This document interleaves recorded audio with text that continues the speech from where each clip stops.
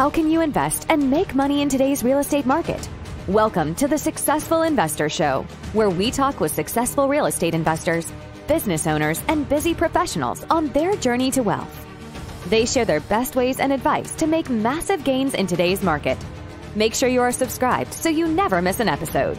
Now, here is your host, Doron Nissim. Welcome everyone to the Successful Investor Show, where we talk about how to passively invest and create passive income and generational wealth without doing all the work.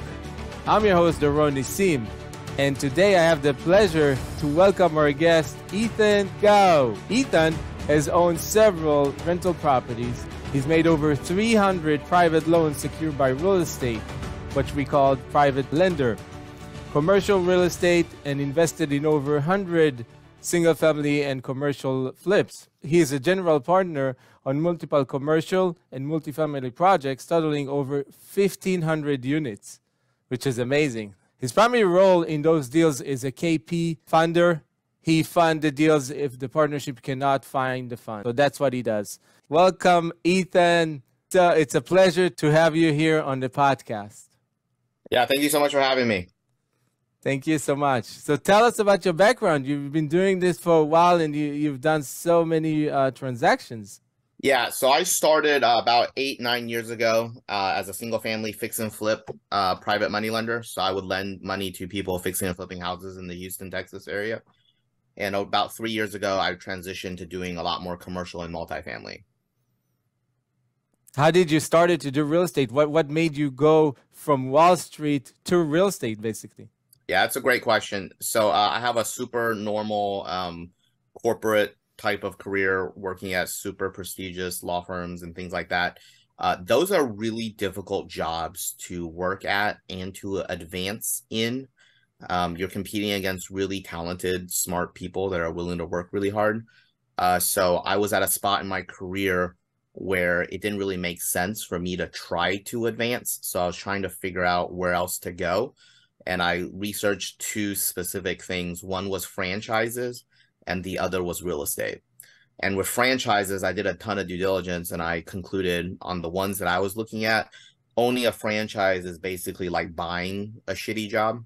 And I figured I already had that. Like, why did I need to go buy it? You know, in fact, the job I had paid me $300, $400K a year. So I don't need to go buy a crappy job. Whereas real estate, what I liked about it was a lot of the gurus and people that have been in it for a long time, when you watch their interviews, they're not really being serious, but they're also not 100% joking either. There's a half truth in it. A lot of those guys say like how bad of a student they were in high school or college and how they couldn't work for someone else. And, you know, they had to create their own way and they started with $0 and they borrowed every penny and now they've made it. So I really like that story because I was the opposite of that. So I was an extremely good student. I could definitely work for people. I made tons of money at my real job. So I felt like coming into real estate with millions of dollars of my own money and a law degree and experience as a corporate lawyer would put me in the top half or maybe top quarter just out of the gate. So that's why I decided to get into real estate. Nice. Yeah, and I see a lot of attorneys, lawyers, that they practice law, but they also turn to go to the hard money lending and they do their own loans because they know that structure and they feel comfortable in that space. They don't need to buy the property and fix it and do all the work. They just do the paperwork and get the money. Yep. So I see that a lot. Wow. So that's amazing. And it's a good choice. And let's say going to real estate from a corporate America job to real estate, it's a good choice. Yep. Yeah. So did you have any like a moment that in your journey in real estate or even before that you say, this is what I want to do, like a aha moment, this is what I'm going to do? Yeah, it was really my first deal. So my first deal, I met a guy off of Bigger Pockets. He had a corporate job. He was a college graduate, really nice guy, family oriented, just the best guy ever. And he basically said, hey, man, I need to borrow like $100K to buy this house.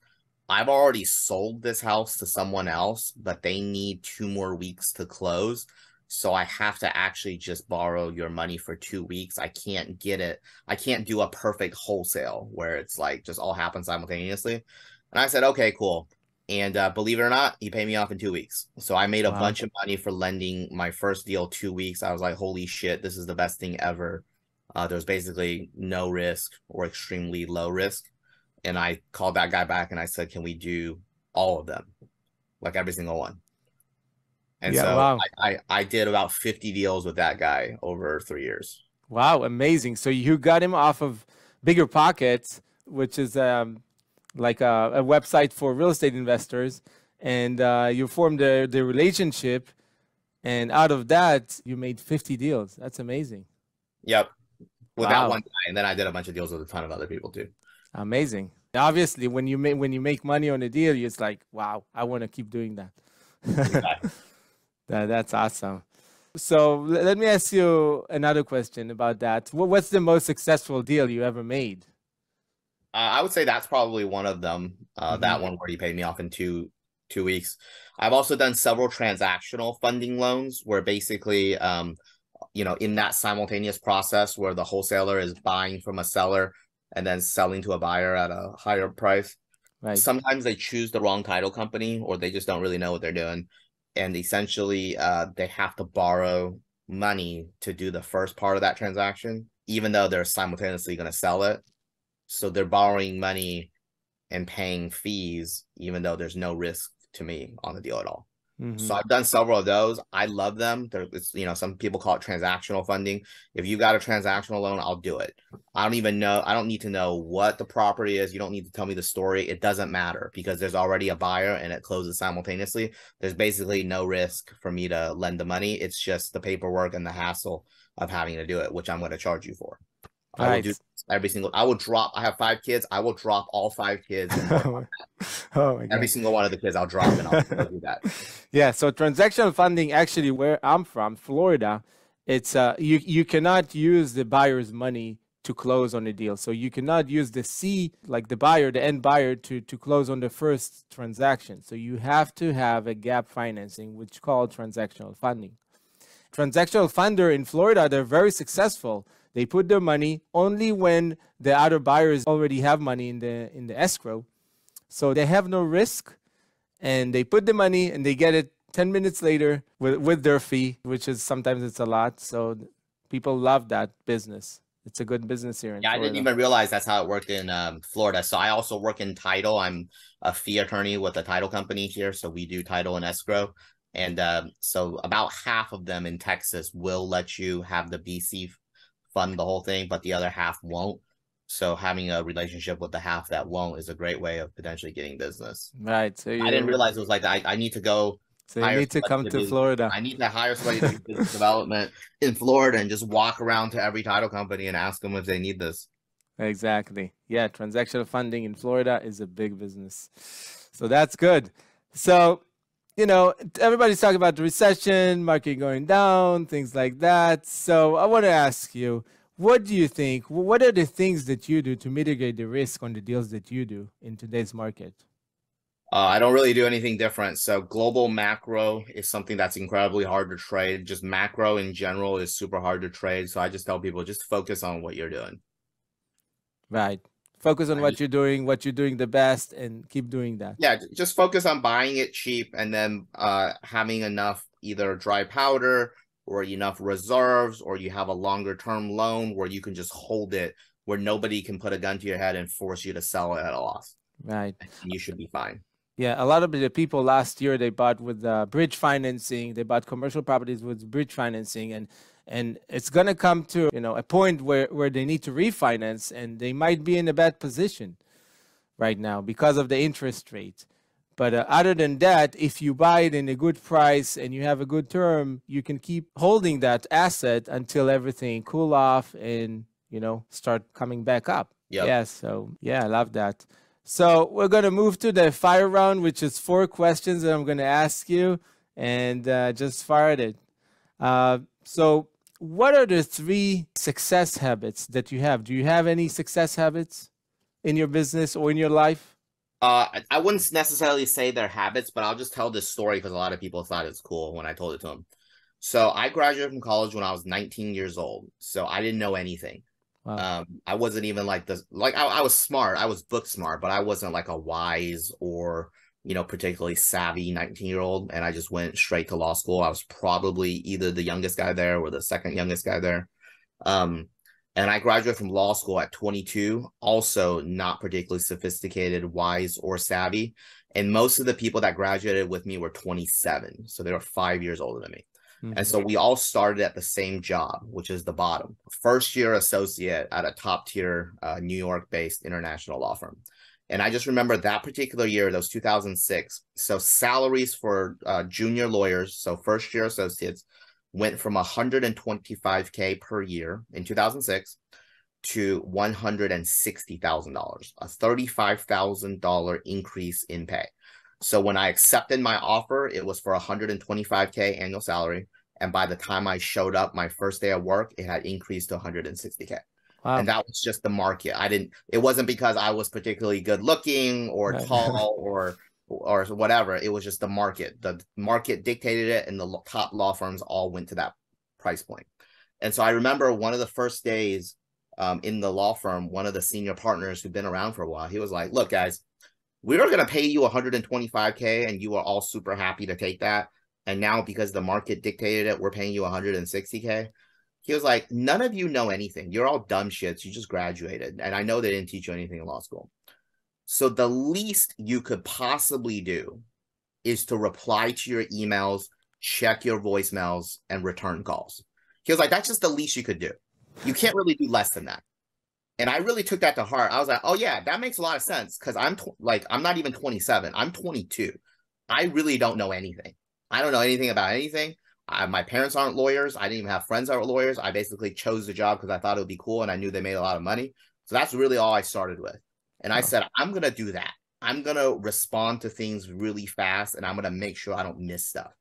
So I always reply extremely quick. Like when you messaged me in the morning, I replied right away. And then I emailed you my information. I love that. Yes, it's amazing. And then you messaged me an hour ago. You're like, hey, can you send me the bio? And I said, check your email from the morning. And you're like, okay, cool. Right. So I check my text, I check my email, I check my voicemails. Even if a phone call comes in and it says spam, I'll actually take it. Unless I'm in a meeting or I'm like really busy doing something, I'll take it just in case it's not spam. The spam filter is pretty good. I would say like only 5% of the time is a call not spam. The other 95 is just pure garbage. Yeah, but that's what I do. So if somebody I don't like, I'll reply back. If it's somebody I do like, I'll reply back. That's amazing. You email me, do you like blue? I'll say sure. You email me, do you like dogs? I'll say fine. I just respond, right? And so that's just something I always do. So if I don't respond and it's been a while, you're going to need to call the police because something happened. Otherwise, I would have responded. Right. Even if I don't like you, I most likely I would have responded. Wow. That's a good habit. That's a good habit to have. And most people will not respond. They will see your email. They will respond 2 weeks later. Or things like crazy things. And like, this is a good habit to have. Yeah, it's a success habit for sure. Yep. And especially the business I'm in the acute need for money right now business, right? That's why I charge these premiums. Mm-hmm. So I have to respond. So I'm really just taking advantage of personal characteristics that I have. Number one, I'm very liquid in how much money I have. Number two, I'm a corporate lawyer, so I can do all the paperwork myself. And number three, I just respond really fast. So somebody literally needs money right now and they call me, I'll most likely pick up. So the biggest deal I've done on the Gap funding side is a $6 million deal. They were short $6 million on their fundraising. I got a call at 9 a.m. and I wired them $6 million at 3 p.m. Wow, you hear that, guys? And I had to go to a business lunch in between that I couldn't cancel. Wow. So in a few hours, this guy just wired $6 million on a deal. That's amazing. Yeah, one deal. That's amazing. One deal. Wow. Yeah, it's a good resource to have. It's a good business partner to have. Hard money lenders, you need to remind them every day about that. So amazing. So the next question, do you have any book that you read, a success book or something that you can recommend our viewers? Yeah, I don't generally read books. I find them really repetitive. So I'll say the usual one. I really like Rich Dad Poor Dad. I read that when I was 23. I'd worked 1 year at the law firm and I read the whole thing and I put it down and I said, what a piece of shit. What a piece of garbage this is. And all I knew back then was Wall Street. So we were like, oh, buy it at X, sell it at 2X. Right. Everybody, all we did was we did stock related stuff, right? We didn't know anything about cash flow, didn't know anything about real estate, didn't care. And then I read that book 9 years later, and I was like, oh yeah, this guy makes a lot of sense now. And the book didn't change. It was the same words. Just the mindset changed. It was the same words. It Right. was just different. And then I read a ton of articles, and then I'll just give this story. Hopefully people find it funny. So I hate traveling, but I took 2 business trips in the last 2 months. They were both very important for different reasons. I had to go. And so that gave me a lot of time on the plane. And I don't really just want to sit there and stare at the guy's head in front of me or like watch some movie. So I brought all these books that people had given me. Right. Some people had FedEx me books. Some people just physically gave them to me and said, oh, Ethan, check this out. Right. So one I read, it was like an American dream story. It was all fictional. Another book was like how women negotiate and how that's different than men. And then I read a book about like being a kick-ass lawyer or something. And then I read a bunch of books, and basically and I just read them in a row, right? And I read them all. And basically my conclusion was each of these books was too fucking long.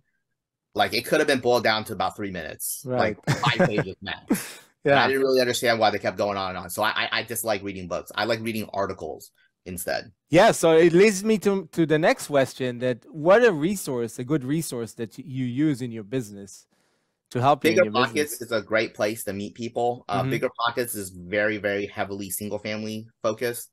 I do commercial and multifamily now, but Bigger Pockets is still a great place to start. I still listen to all their podcasts as they come out, and then I listen to a bunch of them.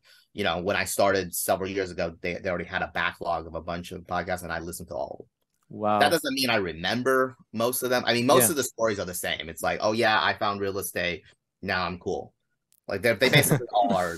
They're variation of that. Like it's all very, very repetitive. They say this. Yeah, they're basically all the same. They're like, yeah, I discovered real estate. It's great. You know, hey, thanks. Right? But it's a good resource to ask questions. If you have a particular question, you probably can find it in Bigger Pockets. Yes. Bigger Pockets is a great starting place, and the forums, you can post the question and people will get back to you. So it's a great general resource for real estate. It's funny because most people will say Rich Dad, Poor Dad and Bigger Pockets. Yeah. But it's funny. But yeah, I mean, it works. It works. So you don't want to change something that worked. That's what they say. No, they're both good. And like I said, you know, so the Rich Dad, Poor Dad, the book was never updated. It was the exact same version, or probably the same version. Yeah, he has several other books, but yeah, he has other books. I didn't read any of them. The book didn't change. So from the age of 23 to the age of whatever 32, something else changed within my life. That's what made now the book made sense. Right. If you read it now, you might notice things that you didn't notice. Yeah, probably. Now I read it again, I'll probably like, this is garbage. You know, I might be go back. So I started at this is garbage, and then it went, oh, this is great, and I might read it now and I say, oh, this is garbage again. Exactly. It's the same words, same book. That's funny. All right, so I want to ask you something for the people that want to make money this year. What are your 3 tips for making money this year in real estate? Oh, I don't have anything specific for this year. I would say number 1 is just choose your counterparties wisely. So choose your business partners well. Choose whoever you're lending money to well. Sometimes the best deal you do is the one that you don't do. I've invested in a couple of deals that I wish I never met that person or invested in their deal. Wow. Not that they're necessarily bad people or bad deals, but a lot of them are just not good fits. Like their personality and my personality, they don't fit well together. So it's not because of the deal, it's because of the person. That's what you're generally saying. It's going to be because of the person, because the person is more important than the deal. Okay. That's important. And then one thing that I always do, which I always try to recommend other people do, even if it might not be realistic for a lot of them, is the way that, so I like to say this, the way that I do anything is the way that I do everything. Wow. So what does that mean? So that means if generally I reply back really fast all the time, so even if I don't like the other party on the other side of the email, I'll still reply because that's just what I do, right? So if I'm like a careful attention to detail guy, gives thoughtful response, even if something is not particularly that important, I would still like to do a good job. I see a lot of people, they're very situational. So one way, you know, with one specific business partner, they act one way. With a different business partner, they act another way. Or with one situation, they act one way, and another, they act another way, right? So I just generally, for me, the way that I do any particular thing is the way that I basically do everything. I'm extremely consistent, and that makes it super easy for me. But again, I'm a guy that met his wife when he was 16, and we've got 5 kids together. So Wow. like, it's really hard for me to deviate off of just the usual, right? It's not very plausible, nor is it very practical to, have a bunch of different things or doing things a bunch of different ways. But that's how I like to approach things. And many people don't. And usually for a lot of those people, I find them to be bad fits for me. Wow. So you like consistency, you like to do networking, and you like people that you can trust, basically. Sure. Yep. Nice. And people that aren't consistent and I can't trust, if they can make me a lot of money, then I might still entertain them. You might like them. Well, it just depends. It depends. I'm willing to put up with a certain amount of stuff. I worked in corporate for, over 12 years. So I can put up with bullshit, but I just have to be paid enough to do so. Right. So there's a few guys that I definitely do not match well with at all. But there's a lot of opportunity with them, so it's worth it to mess around with. But if the minute that they don't present those opportunities, those are not good fits for me. Wow. But it's something that I know. And sometimes I even tell them that, but they don't seem to care. Like they would have stopped paying attention. They're like, I don't understand what you mean. The way you do anything is the way you do everything. They're gonna say that's too profound, that's too complicated. No thanks. Yeah, it remind me the saying or the story about the sales guy that you have on your team that you don't want to work with them, you don't want them, but they're so good at what they do. You have to have them. Yeah, everybody's got people like that in their lives. And it could be your family members. It could be your dad. Like, you just really dislike working with your dad, but he's your dad and you're stuck. Yeah, that's good. All right, so my last question for the day is, so people they have full-time job, and they have life and they have everything, but they want to invest in real estate. So what kind of advice can you can give them to how to start investing in real estate? Yeah, I would say make a conscious choice between being active in the business versus being passive in the business. So so for most people, quite honestly, they're probably better off just becoming even better at their real job and getting promoted or get a better job. That's most likely a better way for them to become wealthy versus getting distracted and trying to run a real estate business simultaneously with having a real job. Now, a lot of people do it that way and they do transition that way. But I think, like, for example, if you were a doctor and you actually didn't hate being a doctor, most likely you'll make more money just by being a better doctor or just by being a more experienced doctor instead of trying to flip like 10 houses while you're in the hospital for 12 hours in a row. Like, that's tough. And I don't know if that's the best choice. People like that, I would recommend that they just realize that they should most likely continue to be passive, and they should just choose sponsors or investors that they can trust, who they think do a good job, and just invest their money with those people. Because then they will do the active part. Now, if you're a doctor and you actually hate your job and you have to transition out, then if you know you're going to be more active, then do the stuff that I said before. Pick really good counterparties. You can lend your money to somebody, you can operate something, and do a bunch of research so you can get up to speed. I mean, there's really no excuse at this point to be ignorant. Bigger pockets, just Google. You can find almost everything that you need. Right. Yeah, that's a good advice. So if you're good at a job, you like your jobs, stay at your job, but find a good partner or partners and invest with them and stay passive, but you're still in the game of real estate. Absolutely. I do see a number of people that probably are better at their real job than real estate, but just for some reason, psychologically, they feel like they have to transition into real estate. And then I see a lot of them do terrible deals because they're so motivated to do a deal. So they just do any deal. And then sometimes the deal is terrible. Right. They're too fast. And it actually brings them back. It's like, well, you just wasted your time and your money. You should have just put your money with somebody that you know, or, maybe just get a different type of doctor job. Maybe you don't like this hospital, go to this other hospital. Maybe it's better. Right. Yeah, that's good. That's really good. So, I mean, those were amazing advice. Everything was great. Now, if people want to get in touch with you and work with you or do business with you, how can they get in touch with you? Yeah, email's best. It's just my name, Ethan Gao, ETHANGAO @gmail.com. I check that email all the time. Great. And also you have a LinkedIn page. Yeah, I have a LinkedIn page, Facebook. I mean, I basically respond to every, I have a WhatsApp. I mean, people basically contact me in a variety of different ways, and I respond to basically all of them. Unless it's something that I don't use. Like, some people ask me if I use WeChat. I don't. So maybe there's people WeChatting me and I've never responded. I don't have it installed. Right. Like I speak Chinese, but I don't use it. I don't have a reason to use WeChat. So there might be people trying to contact me on WeChat, but I've never installed it. Interesting. Wow. So yeah, that was great. That was amazing. Thank you so much for your advice and your input on everything. And I'm sure our listeners, viewers will get a lot of benefits from this episode. So thank you so much. Yeah, thank you for having me. This is great to be able to share.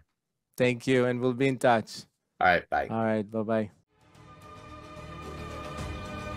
Thank you so much for listening to this episode of the Successful Investor Show. If you're enjoying this podcast, please feel free to rate, subscribe, and leave a review wherever you listen to your podcasts. That helps others find the show, and we greatly appreciate it. Once again, thank you for tuning in, and we hope you'll join us on the next episode of the Successful Investor Show.